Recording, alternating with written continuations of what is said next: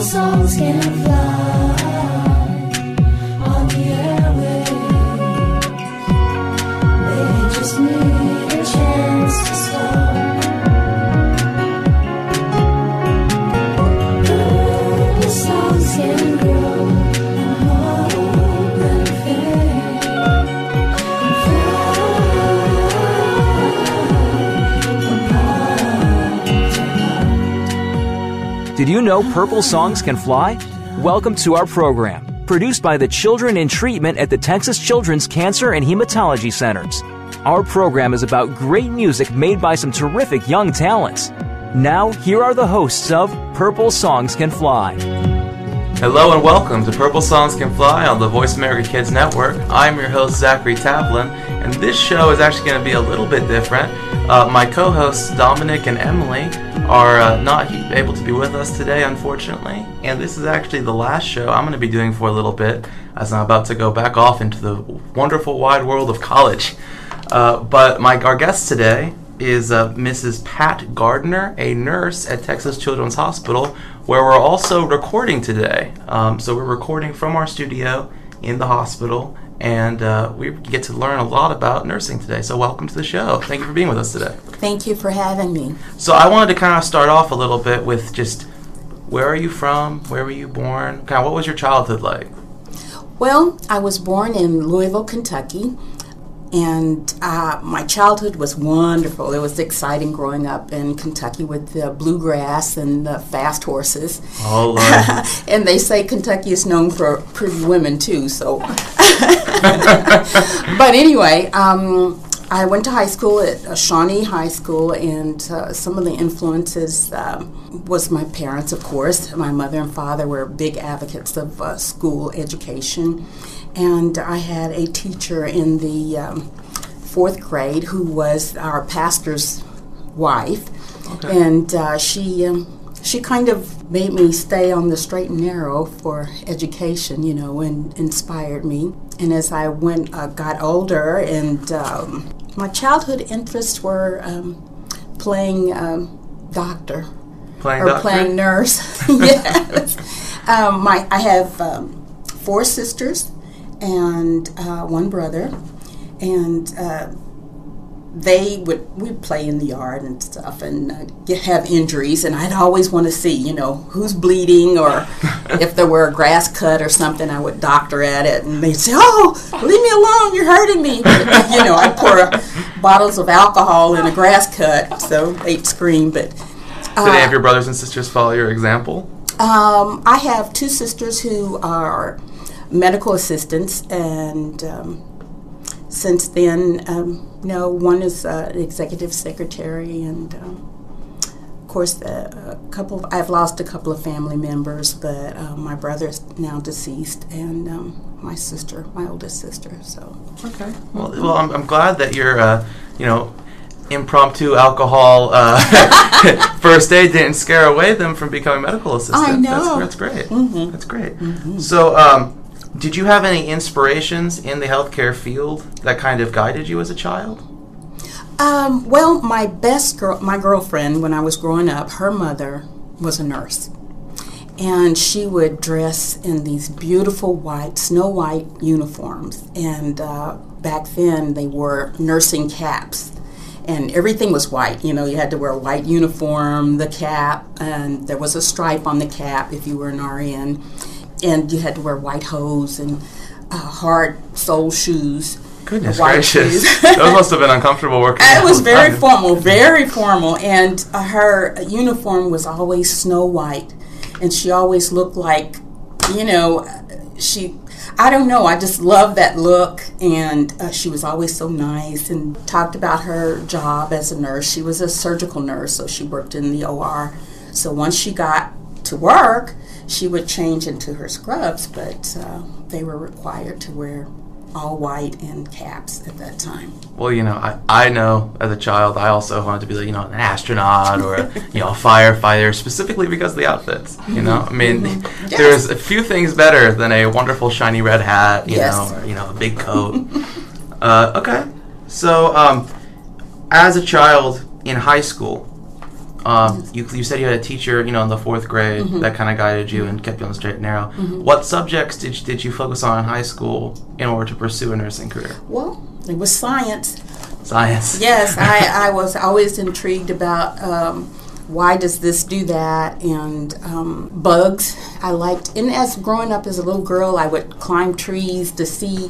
There was a tree that had a leaf with a little ball on it, a little knot on it, and I was always curious as to what was in that, and why that happened, why some things look different, and what makes the human body function, The mind always intrigued me. I kind of wanted to be a psychiatrist or a psychologist, but, that was a long educational process, so I decided to go into the nursing, but I don't know. I've always been curious about why things work that way and why we respond to certain things certain way, and how the body heals, and, Do you find that curiosity helps you on the job now? Oh, yes. I'm still curious, and I feel like in this profession there's something, you learn something new every day, and you have to stay open and flexible to that knowledge and getting to know how things work and what you can do to make it better. Do you find that science focus in high school, and this is just because I know a lot of our listeners are younger and still going through school, do you find that you learned from that and it still helps you now, or did you learn mostly in, nursing school and postgraduate? Well, yes, because that was a strong foundation for me. When my teacher brought in butterfly nets and things and showed us how butterflies change how a caterpillar changes from a caterpillar to a butterfly, and you watch that transformation. I think that she had ordered, or one of the professors or teachers had ordered this butterfly net thing where you could watch the changes, or they would bring plants into the room and you could watch how they develop, and how a green bean grows, or how a potato sprouts the green leaves.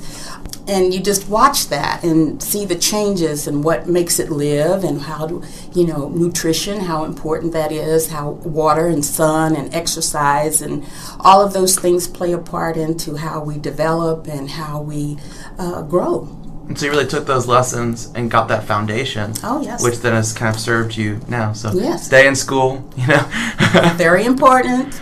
Anyway, we're going to need to take a break for now. I'm Zachary Tavlin, and you're listening to Voice America Kids and Purple Songs Can Fly.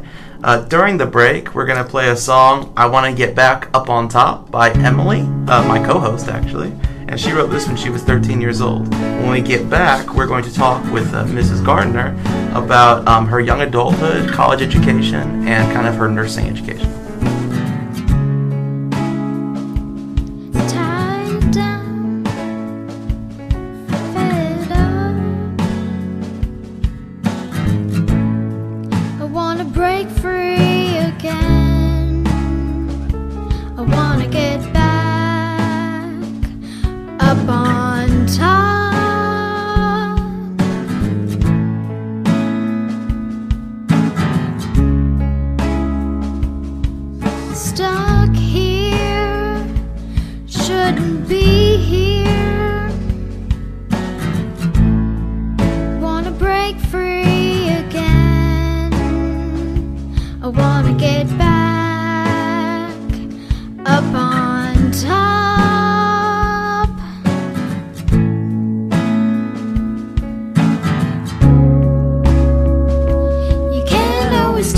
You wanted to do.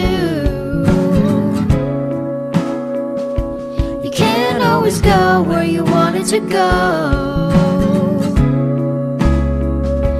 You can't always stay where you wanted to stay. But if you feel chained down, don't let it get to you. Don't let it get to you.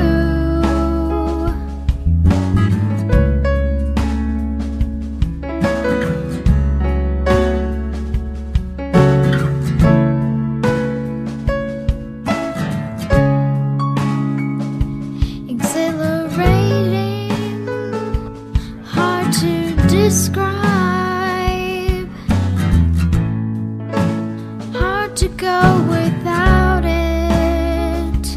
I wanna get back up on top.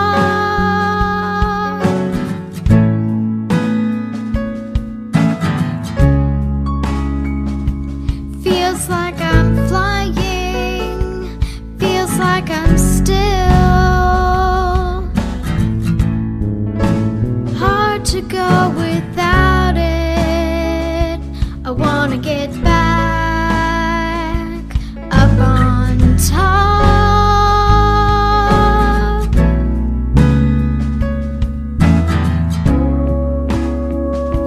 You can't always do what you wanted to do. You can't always go where you wanted to go. You can't always stay where you wanted to stay. But if you feel chained down, don't let it get to you. Don't let it get to you.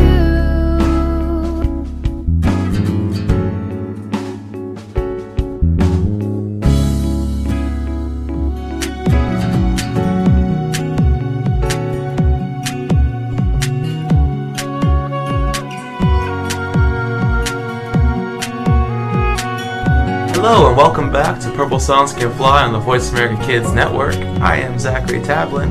We're going to continue with our conversation with Miss Gardner about her nursing and nursing education. So welcome back.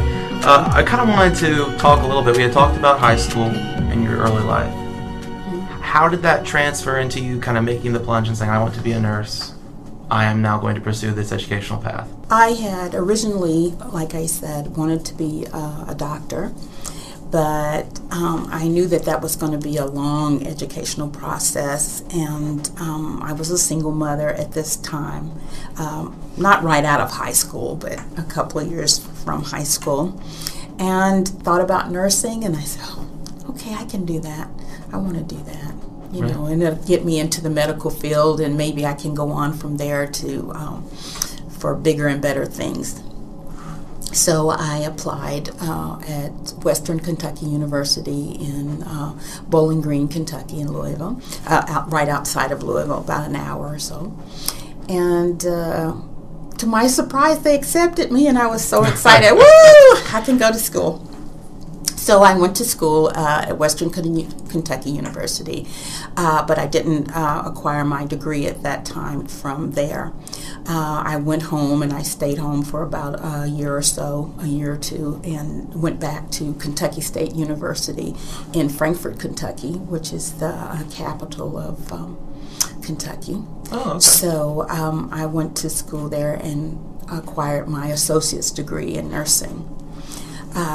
Right after that, I worked in the nursing profession for a little while, but when I moved to Texas in 1980, I came to Texas, and Welcome. Thank you. I came here to visit my sister on vacation, and she was, and I said, well, do you have a children's hospital here? Because I worked at the children's hospital in Louisville, Norton Children's Hospital, and she said, yes, they have Texas Children's. And I said, oh, okay. So I said, I'm going to go see, just to look to see how the hospital is and what it looks like, because Norton Children's was like a fantastic place, and it was just catered to children and had all the art and everything around.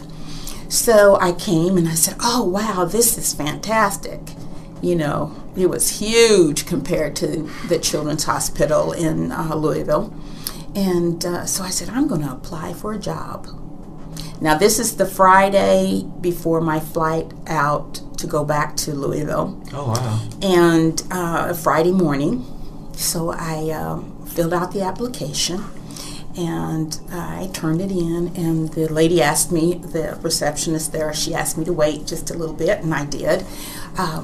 It was 15, 20 minutes, and then a nurse came out, and she introduced herself. And she said she would like to interview me if I had time. And I said, sure. So we talked, and she asked if I would mind another nurse coming in to talk with me. I said, no, not at all. So we all got to talking. And at the end of that talk, they walked me around the hospital, and at that time I think there were 7 floors at Texas Children's, and it was coupled with the St. Luke's Hospital at that time. And so at the end of that tour of the floors of Texas Children's, they offered me a job. Wow. I said, oh my God. I said, are you serious? I was like in awe. You must have made a wonderful impression Yes, in those songs. well, they were wonderful. The hospital was wonderful. It still is, but they did offer me a job. I accepted. And as a matter of fact, I said, well, I'm working in Louisville right now at the Norton Children's Hospital, and I wanted to get my family. I have 2 children, and so I wanted to get them and come back, and I needed them to hold the job for me 30 days. So they said they would. They said, we'll hold the position for you for 30 days, and we'll see you then. I said, okay. So then I went back home for a while, and for that 30 days, and as I was preparing to go, of course, I had talked with my parents. My father was a Baptist minister. I was at church one Sunday, and I had told them that I would like to go back to Texas, Houston, to work. So I was in the church, and everybody had gone to the basement after service one Sunday. And so I was sitting on the pew, and I said, oh, Lord, am I making the right decision? If you'll help me to decide if this is what I really should do. And I picked up the Bible at that time, and I said, I just kind of fanned through it, and it came to a verse that said, look to the heavens from which cometh your help, because all of my help comes from Him, from God. So I said, oh, okay. So you mean you're going to travel with me to Houston? He's in Texas. Yes. Okay, so I knew that it was okay for me to come, and I felt confident about that, about the move. So I gathered up all my things, which wasn't a lot. My father and mother drove me down. They rode me down, and the things that I could pack in the trunk of my father's car, my 2 children, and $300 brought me to Houston, Texas in 1980. And I stayed with my sister for 30 days once I got here. And then I got my own apartment in that complex so that she could look after my children while I worked here. And the transit system in Houston at that time was awful, and I didn't have a car. Yes. But long story short, the transition was smooth. And to get back to my education, I finished.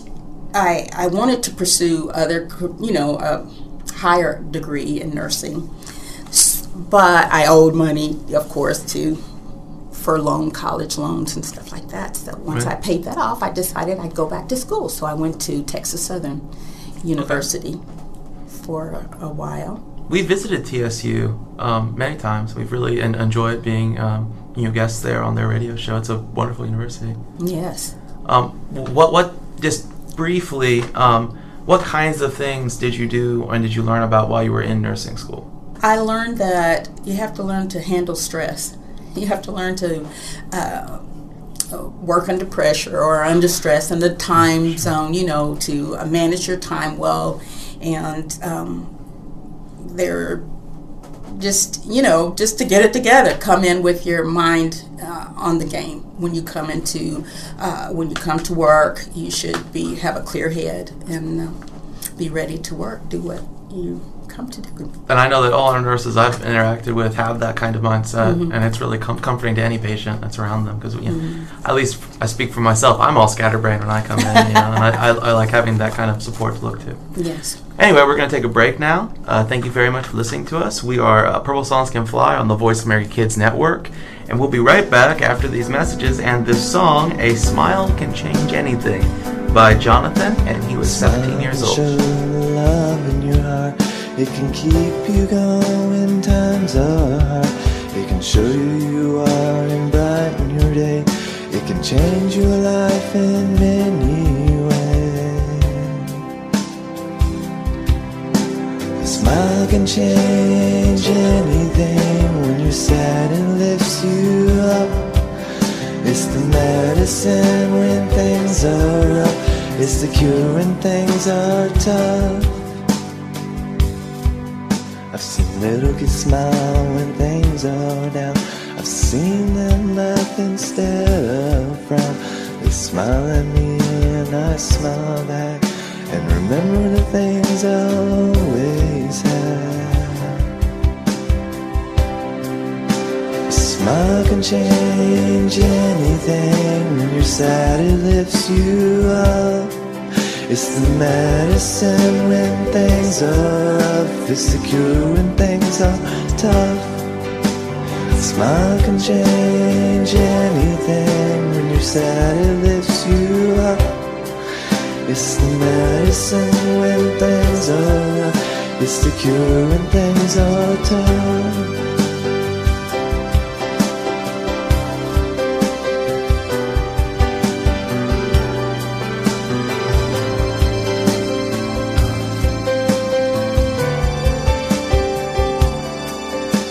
Smile can change anything. When you're sad, it lifts you up. It's the medicine when things are rough. It's the cure when things are tough. A smile can change anything. When you're sad, it lifts you up. It's the medicine when things are rough. It's the cure when things are tough.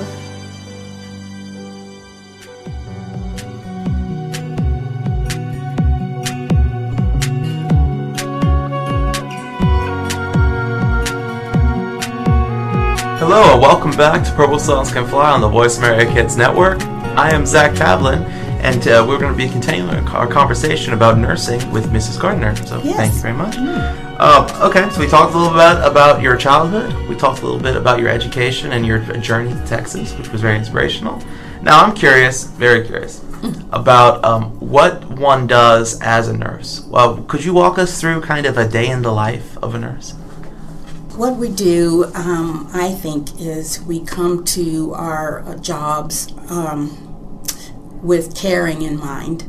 I think that nursing is a profession that you can't leave that out. You can't leave the caring and sharing of yourself and giving of yourself to your patients, so that because we have a short time to interact and for them to trust us.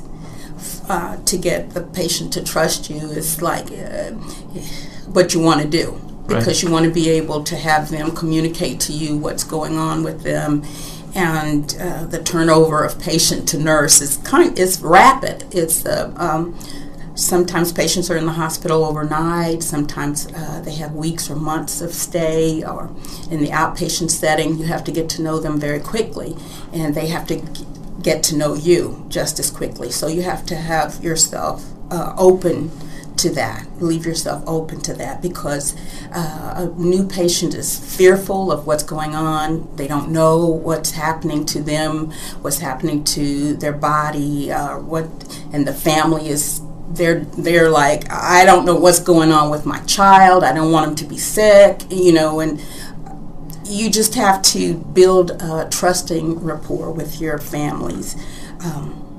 Let them know that you're here to help, and that you care about what happens to them and how they get better. And we're going to try to make the treatments or whatever they're there for as painless as possible.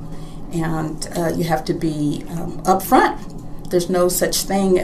Part of nursing ethics is that, we have to be honest and forthright with our patients, and so you can't say, "Oh, this won't hurt a bit," and it's going to be a painful event. So a lot of times, for the younger children who won't understand that, we have to communicate that fact to the parents, to the mother or to the father, let them know what activities will take place so they can kind of help us along the way.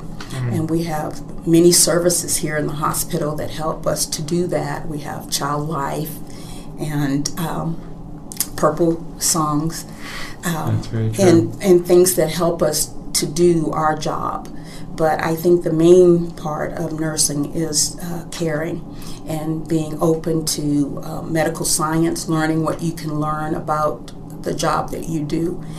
Education, again, is very important, whether it's a formal education or the nurse needing to review something on her own. What is this disease? And, what's in the books about it? So you have to stay open to education and learning. And kind of stay up to date with those Yes, things. of course. Yeah, I can say from personal experience, when I first came here, I was textbook horrified 12-year-old. And it was really the first thing that kind of opened me up was nursing staff and volunteer staff. Because I was just in the corner at my Game Boy. I wasn't going to talk to. I was horrified, and I had to get my blood taken. And my biggest fears before I came here was blood and needles, which is horrible when you have a blood disorder you need to get tested on. Yes. But the nursing staff really made an effort to make me feel comfortable, and Yes. they taught me a way that I could anticipate it without flinching, and so they could do their job, and I could not be caught unguarded by pain, and they really helped me through that. How would you say you facilitate that kind of interaction between yourself and the patient, and you make yourself open for them? Well, sometimes I would, of course, you always have to introduce yourself. And a smile is so very important because, and that's important when you're working with the public or with the people in general anywhere. If you're offering a service to someone, you don't want to take if you go to McDonald's and you order a Big Mac, and when you walk in, the person says, "What do you want? Why are you here?" Right. Or, I don't really want to be here, but okay, if you want a hamburger, what kind? You would rather have them say to you, "Welcome to McDonald's. How can I help you? What could I get for you today?" Right. You want that to come with a smile, a pleasant tone, because your body language plays a big part of that. You want to alleviate fear from your approach to the children, so you get down on their level, of course, and because you look like a giant compared to some of the children, and you kind of give them an idea of what you're going to do and how they can help through that. Some things they have decisions on, whether they want to use the right arm or the left arm, if you're going to draw blood, or if they need their mommy there, or if the child life specialist would help out, and they'll come in for distraction, and just to give them what they need to help them get through that particular situation. And you have to kind of read people where that comes in. You have to say, and then you say, okay, after we finish this, we're going to let you get to the toy box, and pick out a toy, as a reward. And as the older children, sometimes older kids are harder to get to know, harder. Really? Yes, because they're like, no way. I already know what's going to happen, and I know it hurts, so don't try to tell me it's not going to hurt. So we're not going to say that, but we do say that this is something that has to be done. So this is one of those things you don't have a choice in. We have to do this procedure. And I want to continue this conversation about kind of the role of nursing and the rewards that you get from nursing after we get back from the break. So we're going to end this segment with a song by Cameron, The Kind Side of the Nurse, who wrote this when he was 9 years old. Been coming here since August, and the nurses are real nice. They shine like the sun, they make my fears run. Needles don't hurt, they hold me and they hug me. I've been coming here since August, and the nurses are real nice. The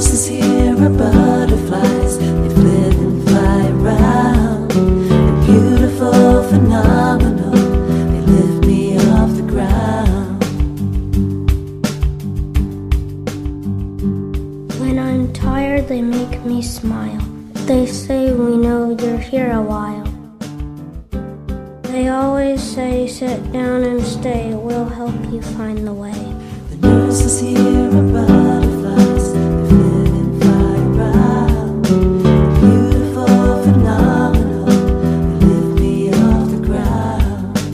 The nurses here are butterflies, they flit and fly around. They're beautiful, phenomenal, they lift me off the ground. The nurses here are butterflies, they flit and fly around. They're beautiful, phenomenal, they lift me off the ground.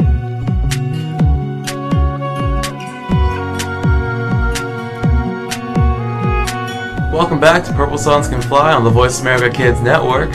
I am your host, Zachary Tavlin, and today we're going to kind of conclude our conversation with Mrs. Gardner about being a nurse. So, hearing the story of all that goes into being a nurse and everything that you think about on a day-to-day basis, I'm curious what the most rewarding process or the most rewarding aspect of your job is to you. I think it is to have the children return with big smiles, searching for the nurse that helped them get through the time of sickness, of helping them to heal through their treatment, and seeing their smiling faces, seeing them off to college like yourself. Yes. Venturing out, doing the things that they want to do for their lives, making their lives what they want it to be. We help them get from that point of illness or being sick to being well and wanting to go on and move on. Children are very resilient. They bounce back. That's one of the reasons why I'm in pediatrics, is because they don't linger in sickness. If they're sick, you know it, because they're not doing the things that children do. They're not playing, they're not eating, they're not, causing havoc. But when they come back with smiles and bright eyes and wonderful songs and testimonies of their life and just being happy doing their thing. My patients have come back as teachers, they've come back as artists, they've had their music, Right. they pursuing their careers, getting about life, getting about doing the things.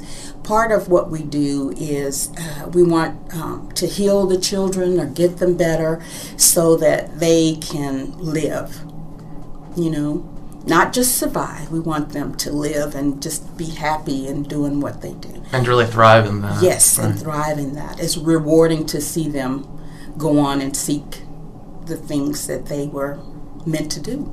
And what would you say, as a nurse, I'm mostly speaking of this in relation to people that are maybe thinking about being a nurse, is what would you say the most challenging aspect of your job is? I think the most challenging part is the emotional part of it, where you get attached to the children, and not all of what I do is successful. Not all of everything about nursing is successful. We do lose children on occasion, and that is the hardest part. Knowing that, you build rapport with children, you get to know them, they get to know you, they hunt for you when they come. Oh, is Nurse Pat here, or is Nurse Mindy, or Nurse whatever, is she here? And you're just excited to see them. They give you hugs and just make you feel better. If you come in down, the kids have a smile, and like I said, if they're feeling good, they're feeling good, and they want to hurry up and get done what they need to get done and get home, because they don't want to hang out in this place. But that's the tough part. I can only imagine. Really difficult. But the flip side of that is, if you are a person who cares about other people and you want to do your part, I think that that's the main thing is caring. It's not so much, and I tell young women and men who want, that's the Right. thing. When I first started nursing, there weren't that many male nurses, but now the field has opened up, and nursing used to be a profession that was designated for women, but now there's a lot of men in nursing, which is a change, and that's great. But if you're interested in nursing, it's about caring, and it's about doing and giving to others. And if you don't have that, and you have to work on Saturdays, Sundays, Christmas, Easter, New Year's, your birthday, your best friend's quinceañera, or whatever's going on, the hospital doesn't close. It's open 24 hours a day. It's not just a profession to make $1 or to think you're going to get rich or meet a physician or whatever, But My dream is gone. yeah. Oh, But it is about what you want to give, what you want to make it, how caring about others. well, what would you say if you could give one piece of advice to an aspiring nurse? What would you tell them to focus on now to help make that possible for them? Getting an education, register for a nursing school. If you're interested, pursue the sciences, and because there's so many specialties in nursing, it's a wide open field where we need good nurses. So it's really the invest in the education now. Yes. And just really quickly before we have to go, what impact have you seen the Arts of Medicine program and Purple Songs Can Fly make on the patients that you know? Oh, wow. Well, when they leave, the Purple Songs Can Fly, their chests are sticking out, and they have these words and or a CD or a disc with their song, their voice, and they want us to hear it. Oh, did you hear? No, and they play their songs for us, or they'll give us, and it is very, very enlightening. It makes you joy. It gives you joy, internal joy. I feel happy when they're happy. They come out and they're really happy. Oh, I made a song. I wrote a song. I said, well, you're going to be a star. And you are a star in the Purple Songs. But that and arts, they are exposed to dance, to other musicians, and arts and crafts. I have a collection of watercolors that if you looked at the picture, you wouldn't know what it was, and I don't know what it is either, but I know that little Bobby or little Johnny made this painting for me, and they were so proud to offer it to me, to give it to me, and or a bracelet. They make necklaces and bracelets, and we're excited I have a collection of those things that, I look back and it brings joy to me to see it. So I think that really emphasizes kind of the role of arts in the kind of holistic care of the children, and they can get out that and those emotions and kind of put them on something. Expression of how they're feeling. Yeah, exactly. Their feelings. Well, I really want to thank you for coming in today. Thank you so much for opening up about your profession and life with us, and being here in the studio with us today. And thank you all for listening. And we'll see you next time on Purple Songs Can Fly on the Voice America Kids Network. I am your host, Zachary Tavlin, and we're going to end today with the song God Can Move Mountains by Nikki, and she was 12 when she wrote this. When I think of hope, I see a purple flying angel. When I think of faith, I feel the trust of God. When I think of others praying, I feel confident and sure.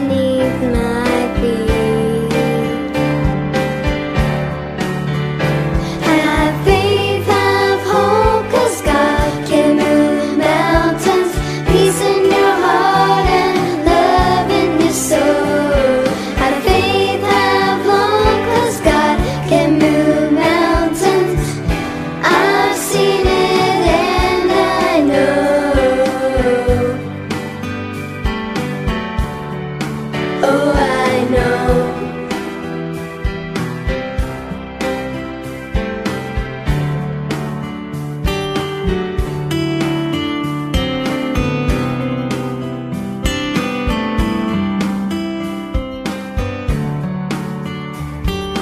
I survived cancer. I have faith and hope. Have faith, have hope, 'cause God can move mountains. Peace in your heart and love in your soul. Have faith, have hope, 'cause God can move mountains. I've seen it and I know.